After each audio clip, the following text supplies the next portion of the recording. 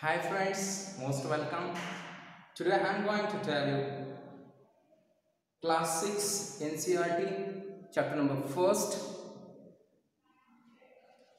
class 6, who did Patrick's homework. This first chapter I am going to explain. Okay, Patrick's hated doing homework. Okay, many times we have seen that homework is not a part that a student actually take interest.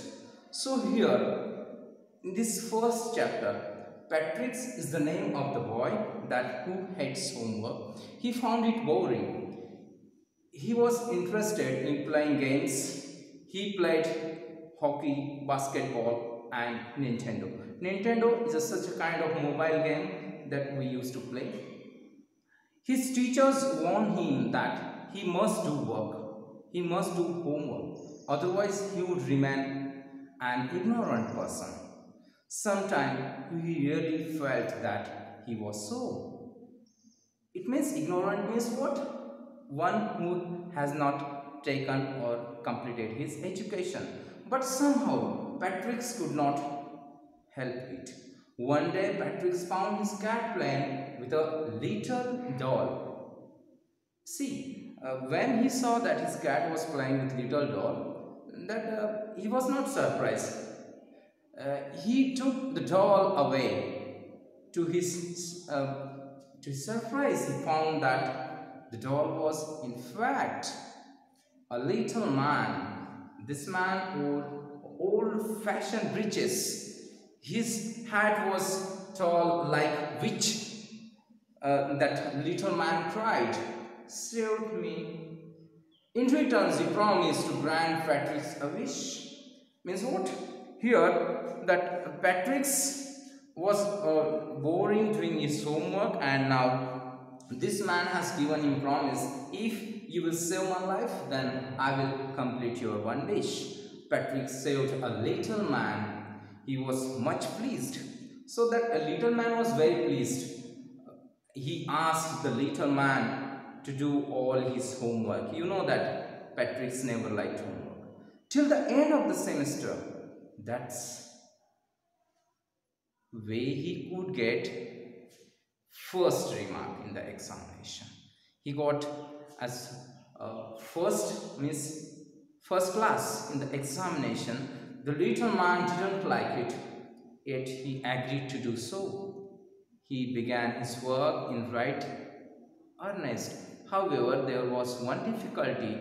Very often he needed Patrick's help in doing the homework properly. It means that that small elf was getting a problem every time, because in their life there is no any kind of such syllabus and homework is there. That's why he was facing problem. Sometimes the elf would ask for a dictionary.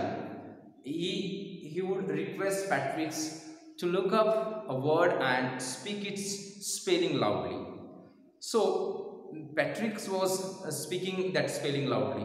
When it came to math, it was even worse, because in small people's life there is no such kind of syllabus. So it was worse for him. The elf did not know much of it. So he was not knowing about anything. Patrick had to sit beside him and guide him all the time. And in this way, Patrick was guiding him all the time. It was the same thing with history, because as I already told that in small people's life, in elf's life, there is no such kind of syllabus, and that's why he was facing the problems. Patrick had to go to the library, get the books and read them out to the elf. Then the elf would write those points in his homework's answer book. And in this way, indirectly Patrick was going in the library and he was reading the reference book as well as dictionaries, and he was telling the meaning to the elf, and indirectly Patrick was doing everything here. Patrick had to do much hard work. Finally, the last day of school arrived, and the elf was free to go, because it was promise given by the elf, as soon as your work will be completed, then I will go from your house. The homework had completed, of course, been completed by the little elf.